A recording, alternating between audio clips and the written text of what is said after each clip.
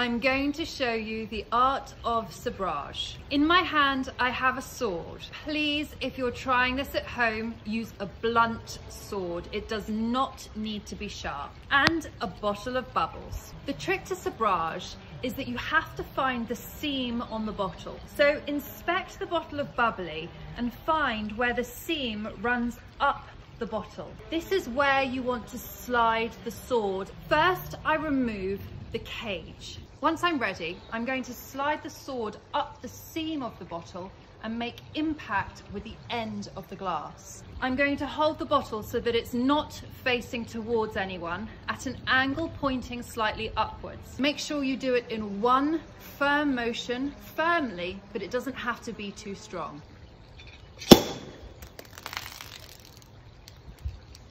And that is how you open a bottle of champagne with a sword.